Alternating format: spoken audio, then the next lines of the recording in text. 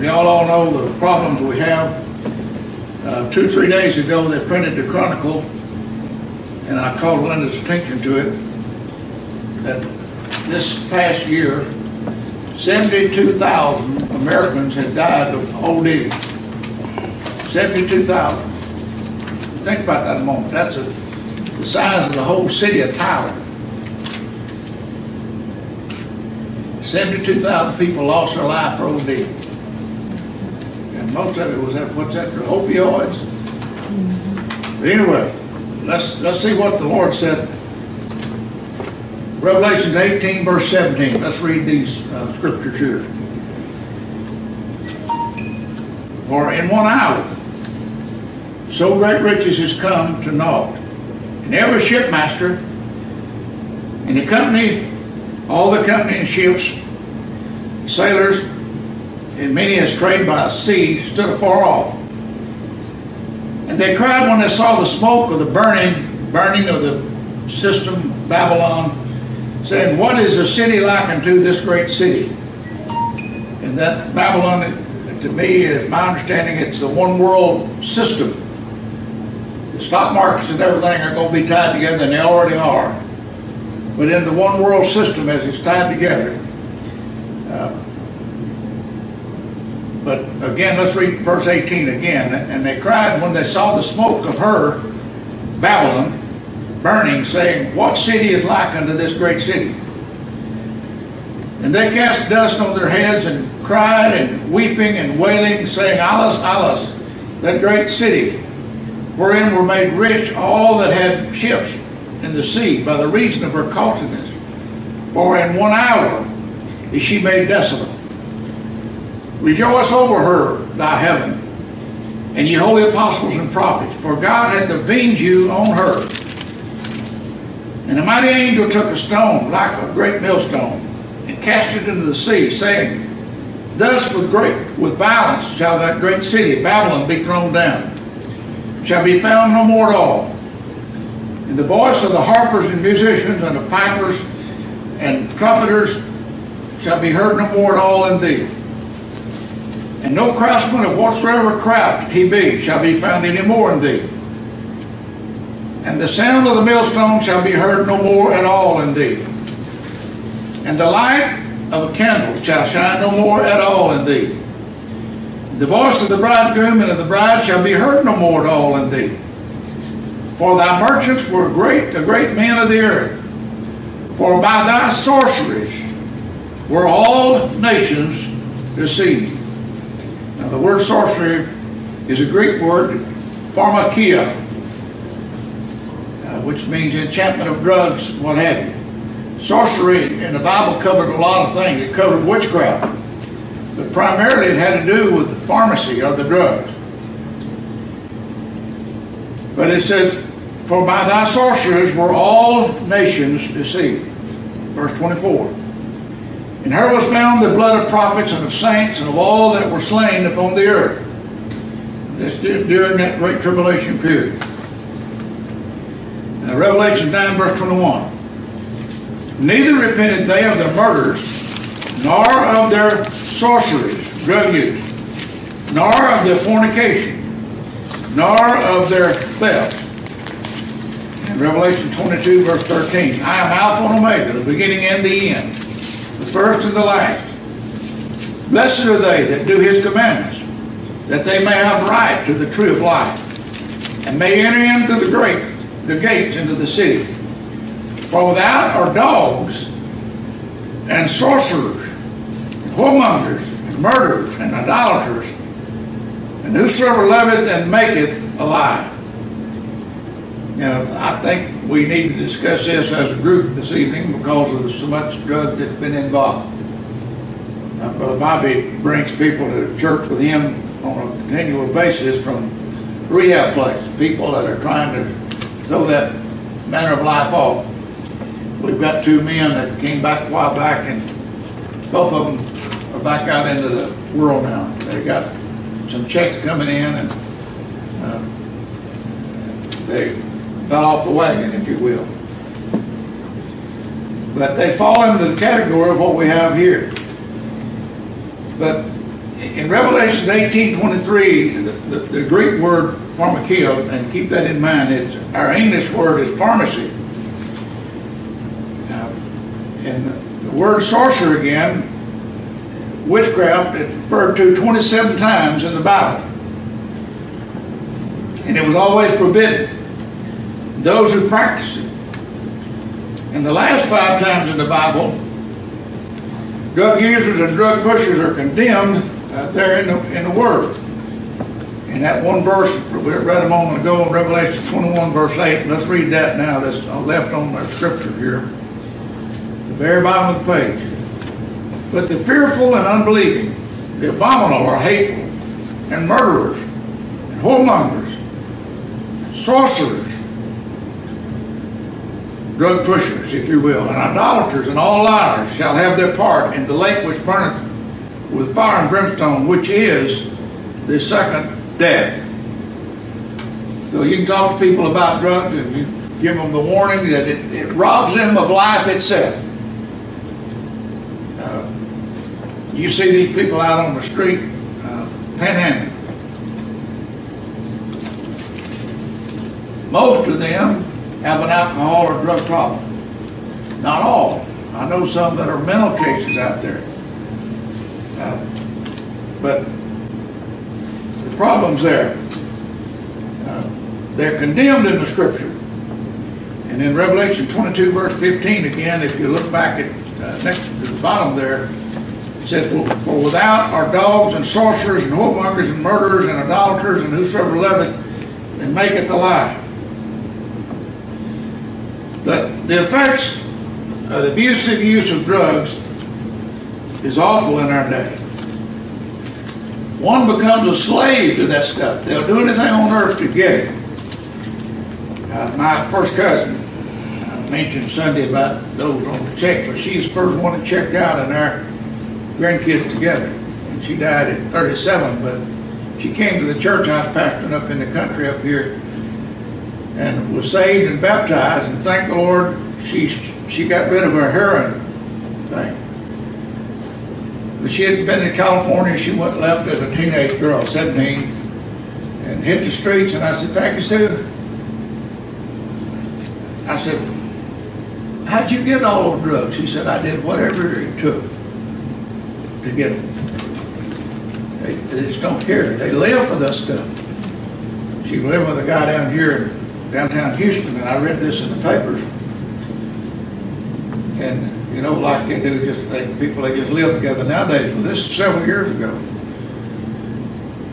and he beat her unmercifully, blacked her eyes and everything. He beat her up pitifully, and she barricaded herself into the bathroom. And he was knocking the door down, and she took a gun and emptied it through the door. And they no-billed her. It means they didn't care at the trial because they saw how battered she was. And but anyway, that all came through drugs and what have you. She had one child, and I helped his funeral several years later. He was 38 when he committed suicide. He had a drinking problem, like her with a drug problem, and couldn't put it down. He had a wife and 3 kids. And his wife went over and talked to him. They'd been separated. And he said, oh, I'll let you down again. I got fired on my new job today. And anyway, as she was leaving, backing the car off, she heard the shots. And he had killed himself. But it was all because of drugs and alcohol stuff. It destroyed that family. But one may do some drastic things. Some years ago up in, I believe, Chicago, there was a fellow that killed like 8 nurses at one time. He was all drugged up. Y'all remember that? Yeah. And there was one hid under the bed or somewhere that got by, and she was able to identify the guy. But they said he was just blown up with drug use when he was killing those nurses. He killed 8. But that kind of stuff a person wouldn't do in their natural mind. They put those demons in them. That's what it amounts to. But one's mind is affected greatly by it. And people will steal whatever it takes to satisfy that hunger they have for that stuff. And a lot of times they take their own life. But the increase of drug use, I believe, is a sign of the latter day that we're living in. And we read here a moment ago where the nations of the earth and the world system fell. And I believe the stock market is going to crash. I firmly believe that during that tribulation period. And that describes the crash of the stock market. Well, I think the real problem we have today is not illicit drugs. It's drugs that doctors are given to people and psychiatrists. You're right. You're right. I'm sold on that altogether. Yeah. They got a pill for everything. Yeah. And that's sad. But we ask the question, why does a person become an addict? And I suppose there's several different answers to that, sometimes unaware. Kids will start off backing one another out, and I will if you will. And then before you know it, at least that's the way boys did it. I'll drink a beer if you will. But sometimes they do it to go along with the game. Sometimes a quest for peace of mind. And a life of turmoil when troubles come in every direction. People tend to turn to something like that. To help escape reality. Folks, truth and reality are one and the same. You can't escape truth. Because it is reality. But God offers a solution to us, doesn't He? And His Son. He is our peace. And folks, if we get to know Him, then that peace comes. It can be found nowhere else. I don't care where you go, you can't find it in drugs or alcohol. But with violence, the governments would be torn down. And we read that a moment ago in Revelation 21 verse 8 and Revelation 9 verse 21.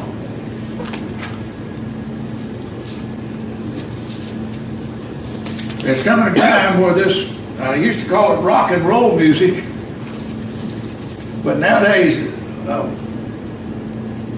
what's that, rap music is kind of taking over. But y'all ever hear some of the language that they're using? And I can't hear very well, but every now and then I'll pick up some adverbs that all might be. And they do it wide open. The good thing about it, that stuff's going to stop. I wanted to turn this stuff off myself when I hear it.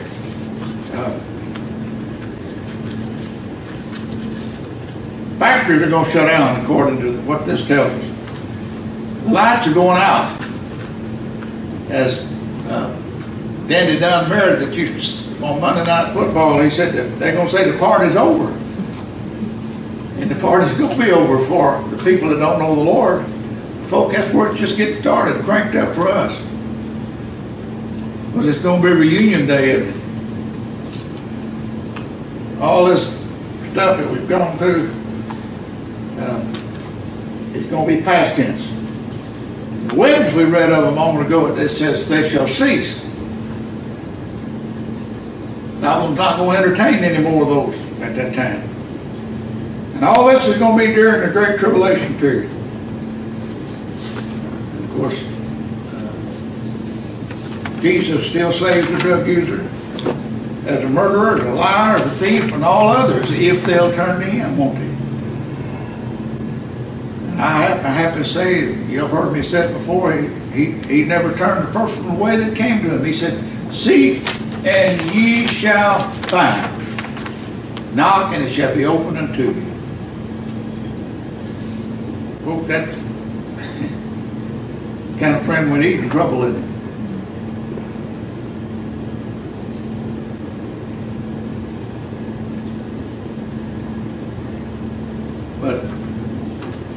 this, as you mentioned a moment ago, that the doctors are prescribing that stuff right and loud.